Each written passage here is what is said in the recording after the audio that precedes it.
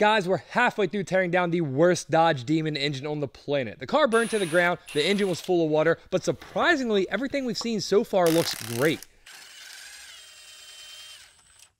Look at that, it's absolutely beautiful. It quite literally looks brand new. Oh, that feels familiar. That feels real familiar. Don't like that.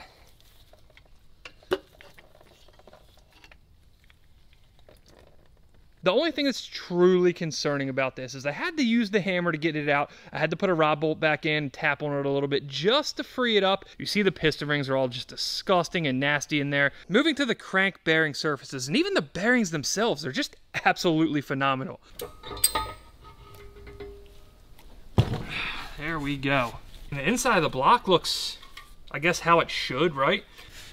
Usually when I say this, it's in a joking manner, you know, like that meme. But it looks good to me.